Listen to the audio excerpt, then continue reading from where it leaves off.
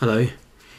Today we're going to have a look at the Autodesk Construction Cloud and how to leverage viewing 2D and 3D views from Revit files within a web browser.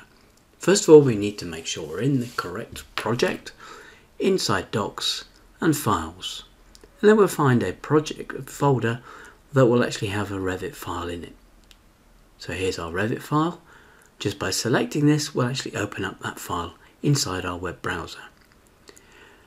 Now the viewer has numerous tools that we can use. First, the orbit tool, and this does just this. It orbits around your model. If I use the mouse and use the wheel, it will actually zoom in.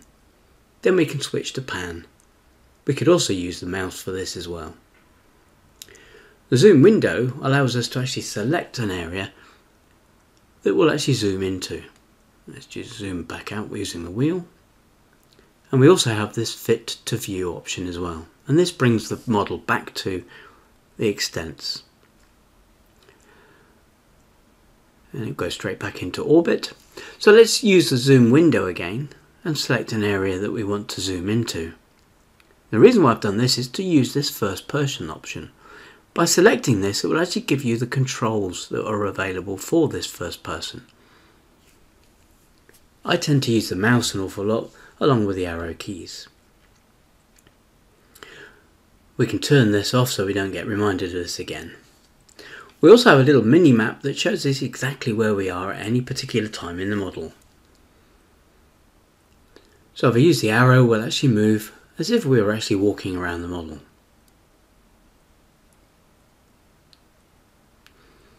No need to worry about walls, we can walk straight through them. So this is the first person.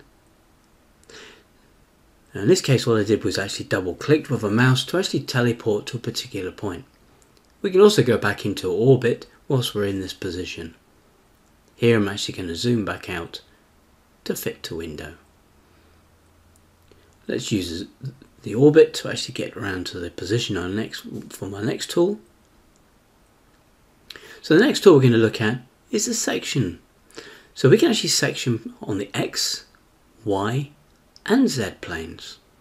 We can also add these together and create a box. In this case I'm just going to use a Z plane. We get controls over this so we can actually pick on the arrow and drag that sectional view to the position we want. Still using the orbit as we go. Let's just zoom into an area that we've sectioned in. If we wanted to actually change the section by the angle, we can actually use these X and Y rotation glyphs to actually manage that.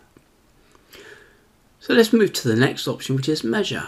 Before we use the measure tool, it's good to have a look at the measure settings. In this case we can see it's set to feet, so we can either set this to millimeters or meters.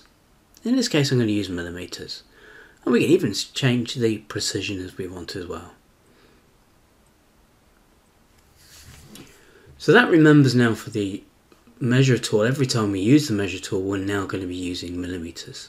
And you'll see it snaps to endpoints, corners and so on, and then gives us our measurement in millimeters. We've got other options here as well. We can choose angle, or if we wanted to, we can actually calibrate. Now with this being a Revit model, this should be accurate. But if it was a PDF, we'd probably want to calibrate that. In this case I'm just going to delete the measurement I just put on and finish that. Other options we've got here are settings. This changes a few settings for configuration, navigation, appearance and environment. We've also got properties. This will give us the properties of anything inside the model that we select. So if we actually select one of the items in this model, you'll see the properties for that particular item. Let's just choose the floor for instance, and you can actually see there it says floor, and it gives us all the information we need directly from the Revit model. We turn the properties off, that box just disappears. Along with the 3D view, we'll also have two-dimensional sheets. If we select this icon at the top here, we can see there's our 3D view that we're looking at the moment, and these are the 2D sheets that have come across with the model. So let's select one of these. Now you'll see slightly different tools available, mainly the orbits does bit because this is just a 2D sheet.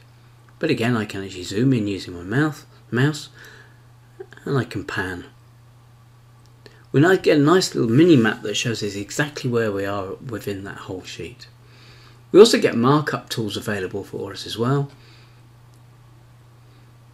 So in this case, let's put a revision cloud here. Once we've selected revision cloud, we can either edit it or we can publish it. So this means that everyone else in the project can actually see that revision cloud.